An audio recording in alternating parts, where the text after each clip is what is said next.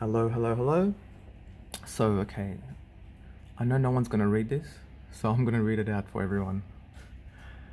Okay, with everything that's happening with the business and the ideas and where we're at mentally, this is a bit of a skeleton idea of the thinking that we're going through right now, and we're open to new ideas and whatever else, and I'm sure there's 1,000 things we can add to this, but my take on it is, the first thing is, the next step we take as a business, we want to have true sustainability. Is there a future for everyone and something worth fighting for? Because essentially we as human beings always want to be part of something that is more than us, but also goes into the future. So the idea that I'm thinking of is, it has to last into the future. So in summary, it's about getting the right plumbers to the right client in a more efficient and effective way. So get plumbers out to a client in a more efficient and effective way. It simply comes down to that. And why that simple concept will last forever is, no matter what happens, even if plumbers or robotics takes over plumbing, we have to keep creating better and better ways to get that robot to do its job better for the client. So that idea essentially is going to hold forever.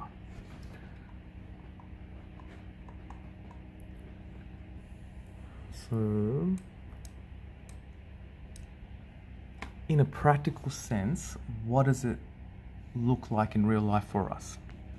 If technology is taking over everything, the human aspect is becoming less relevant by the minute. We are moving faster towards a technology-based world. For example, being an Uber driver or being a delivery driver will come to an end in about 10 years, as robotics will take over, automated cars will take over, even dispatching, a robot will come out of the delivery van, pick up the package, walk up to your house and drop it off and scan it off and leave.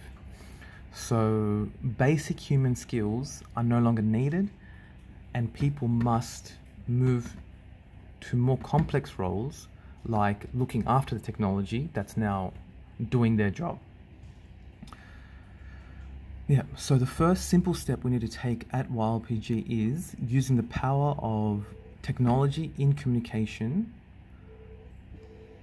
to unite the best fit plumber with the best fit client. So in a real life situation, how would that look? So right now, if a client calls a plumber, there could be 100 reasons why that particular plumber is not suitable for that job.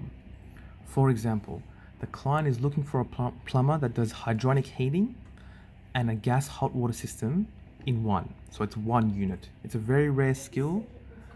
In my experience, most plumbers or companies will take on that job, even though they have no experience in it. They will just say, I'll figure it out, I'll watch YouTube, I'll find it out, which is all well and good. But if we were to provide a better product for the consumer, we would take on the job, we would take on the responsibility of the job, and we would have to go through our database and find the best fit contractor who's been through all of the processes and procedures, and we're like, yep, we trust this person, they know the skills, and then we get the right plumber to that client who can realistically, with their experience, fix this hydronic heating issue. And end of the day, clients will like us more, as we're putting the correct plumber at the time they need and meet the client's needs better than someone else. Secondly, there are things about the company, thousands of things that we have implemented, and processes and procedures and cultures and checkbox and things like that we've learned over the years, over tens and tens of thousands of jobs, that will make it more enticing for people to work with the company rather than go to a small business.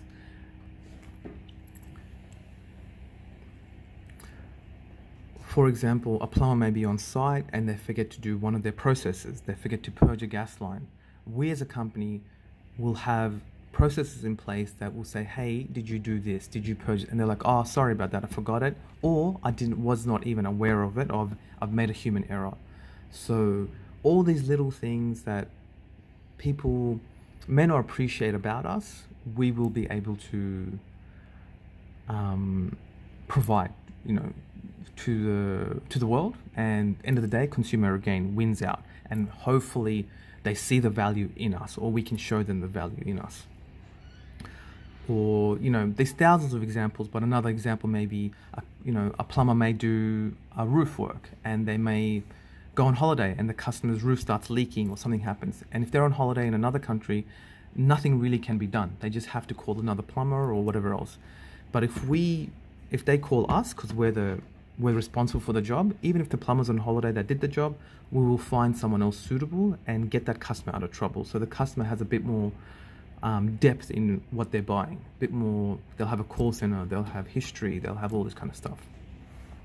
So essentially the drift is, the more resources you have to choose from and the better we can organize it, which is our responsibility to RPG, to organize it in a way that works within the legal bounds, will lead to a better outcome for everyone. Customers will get a service they're happy with. Traders will be much happier as they have the support, which they could not afford or do or be part of without us.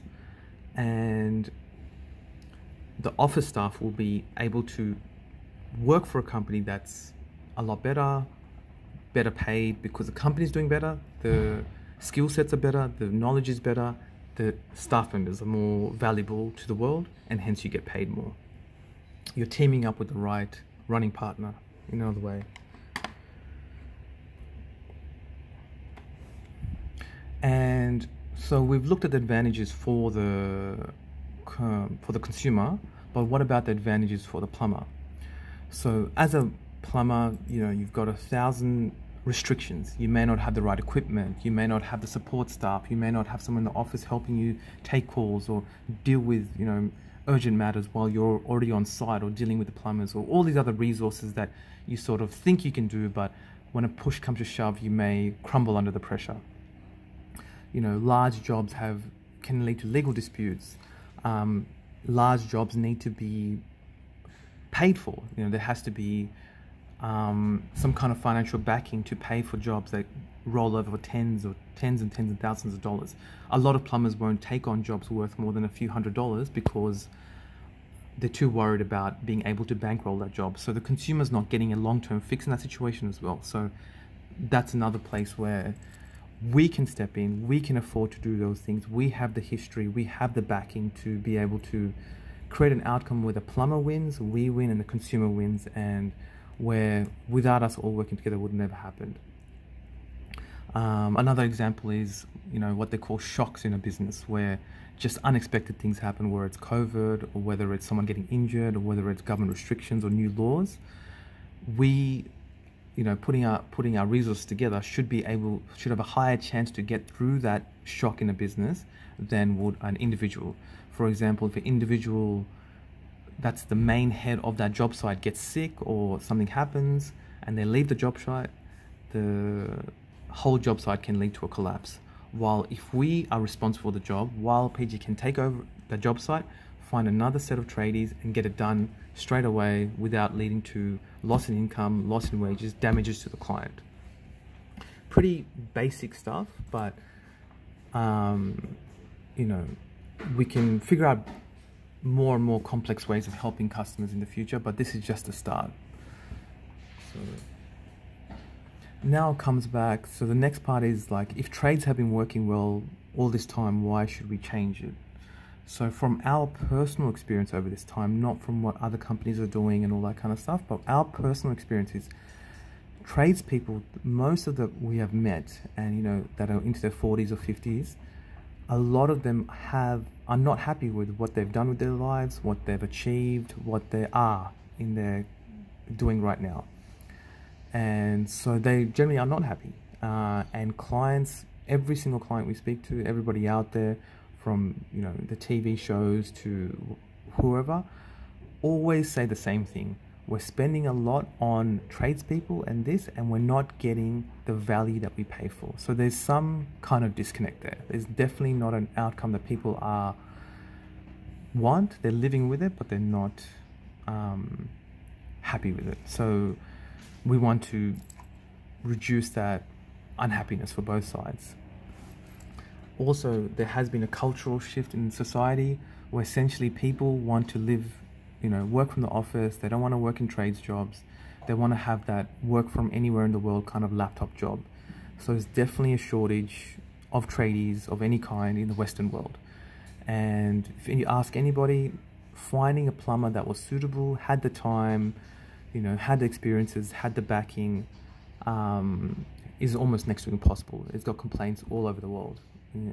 So we as a company need to solve this problem, and the one way is having more people and tradies to choose from. We pick who we can from who's suitable and get them out to the client. So the client, when they call us, has a higher chance of them getting the service they need as if they were to call anybody else. Fourth, from our experience, and this seems very subtle, but it is a big deal, is clients don't really know how to deal with tradies, create contracts, or really do. They all want to be a project manager, like they're watching The Block, and then suddenly they think they're project managers or they can manage the tradie. And tradies are in constant disputes with clients. That's their, you know, number one pain in a business. Disputes with clients, not seeing eye to eye, and not having the skills, mindsets, abilities, willingness, patience to be able to work through that. Very few do, probably 1 in 10 at best, and they are struggling themselves. So this leads to both sides just giving up or just settling for what they can. So as a company, we need to have a massive emphasis on cooperation, teamwork, character building, personality building, and a culture in the company that everyone can teach each other and keep each other to this mental standard, that we can show each other better ways to communicate that will lead to more harmony and a better quality of outcome for both people. And another thing we've noticed is a strong disconnect in the consumer's mind from a human-based product to a manufacturing product. For example, on eBay, you can buy anything that's been grown in a field in Peru. It gets shipped all the way to Thailand, turned into an actual product that you use, shipped to Australia, taken off the docks, delivered to your house for $3. While if you get a $3 part and you install it inside your house, it might be $500, which really the consumer can't make sense of that. This is because the manufacturing is predominantly an asset-based business where a massive asset or a process or a system is creating a product which has become efficient over time, while we are a human-based systems, and human-based systems is full of errors, costs that are unknown, and we just have not been able to reduce those costs more than that and still sustain a quality of life that we want for everyone. So part of the value we're going to be able to add to the world is to educate the consumer, so the expectations of the consumer and the expectations of the tradesman better line up to what the reality is at this given time in our world. And that can be done through social media or videos. And the last note I have here is, if we don't do all these things like strategic innovation, someone else will go out there and they'll create what we're trying to do right now. And they'll just dominate the market. We'll get driven out of the market. Just like taxi drivers got driven out by Uber, Uber will be driven out by automated cars. And once automated cars come out, people will stop buying cars. So, you know, manufacturing of cars will drop because people will just order cars like they order pizzas. You just order it, they come to your house, no one owns cars anymore.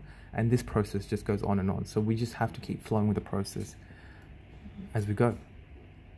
And just with the last thing, pretty much with all these ideas, the hardest part is not making up these ideas, but the actual implementation of the ideas in a way that is logical, where we have to do the first step and not do step 15 when it's time for step 1. Otherwise, you can lose the entire business. So we need help from everyone and put our minds together and really just be on the same page, know what your departments are, and lead to what the world is asking for, essentially.